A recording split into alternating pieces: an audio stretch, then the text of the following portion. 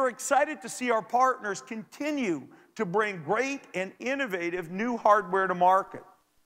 I'd like to invite Mike Anjiulo from our Windows team to come up on stage and show you some of the exciting, interesting, innovative, productive, and really beautiful new Windows 7 PCs that you'll be able to see. Mike.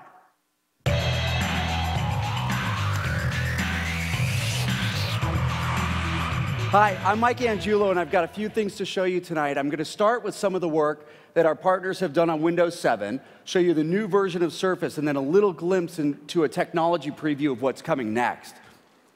So here are some new Windows 7 PCs, and I'm going to kind of walk through each one and tell you what's cool about them. The first one, this is about Intel's new announcement. They just announced their new generation, their second generation of their core processors. It was codenamed Sandy Bridge. And what Intel did was combine a multi-core CPU and GPU onto a single chip. And that increases your graphics performance and decreases the amount of power it takes at the same time.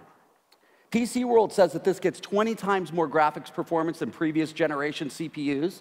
And HP is going to put the new Core i7 into this notebook and expects to get 6.5 hours of battery life out of a standard 6-cell battery, which is pretty impressive. But I'm going to show you a performance demo. So this is the Galactic Performance Demo, and it's an application that was written all in HTML. This is Internet Explorer 9, the only browser that really takes full advantage of the underlying PC to use the GPU to graphically accelerate the web browsing experience. What you're looking at is an animated solar system that's made out of 2D pictures of planets that have been spherized by the GPU.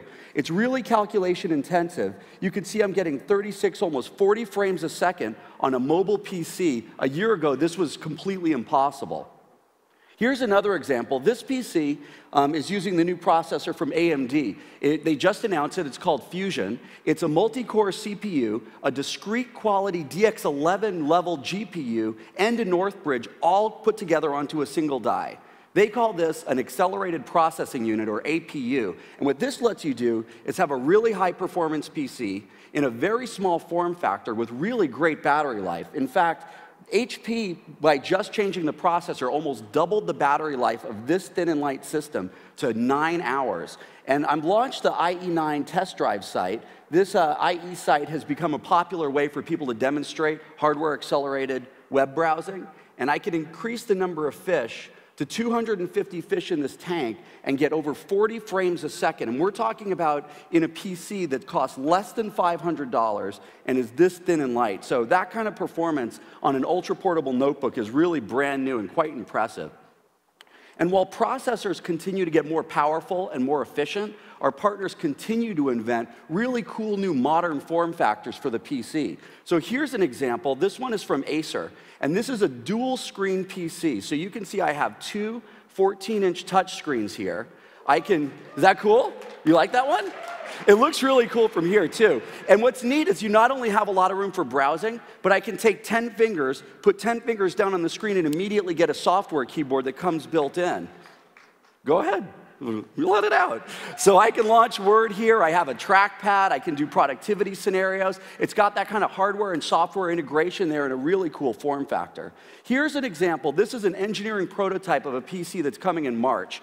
This is the Samsung PC7 sliding series. And you can see I can slide this closed, touch the screen, and then I have a PC that's really good for entertainment. What's really neat about this PC is what it has. It's got a micro SD card, it's got micro HDMI and USB. It has all the things you want in a PC. It's really light, it's about 1 kilo, but what's really cool is what's missing. This is an Intel Oak Trail-based PC. It has no fan. It's light, it's passively cooled, and you can immediately switch back and forth between those two form factors. This new tablet, you like that one too? I think it's pretty cool. This one I'm going to take a moment to really explain. This is the new tablet PC from Asus, and this is a full-power Windows PC. So this PC has a Core i5 processor in it. It ships with this wireless keyboard. It makes a great productivity workstation for maybe a small area like on an airplane or a student's desk. And what you can see is that it responds well to Windows Touch because it has a capacitive touch screen. But because it's a tablet PC, I can also take out the pen and use ink. And what ink lets me do is stuff like, I'm highlighting here in Excel. I can take a pen and say, this is great. I can take an eraser, I can erase. And one of the cool things about ink and tablet PC is a tablet PC has handwriting recognition in 26 languages. And you can see this. When I have the pen down on the screen, can you see how my hand is not moving the spreadsheet around? This is one of the reasons that it's hard to do ink on touch-only devices, and why tablet PCs are so good for ink is because it's implementing palm rejection here. It actually knows what my hand is and knows what the pen is and doesn't get the two confused. Here's a touch-only game that I can launch, and you can see the characters following me around the screen. But what I want to show you here is the screen itself. This screen is really bright.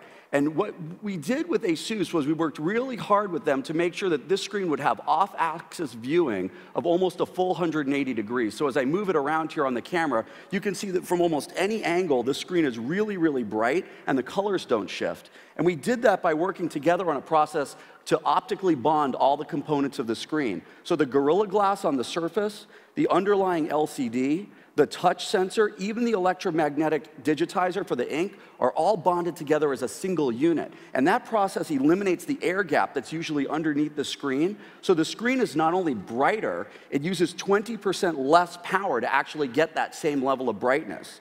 You can order these PCs starting right now. The page just went live on Amazon.com and the Microsoft Store, and I think they're going to be pretty popular.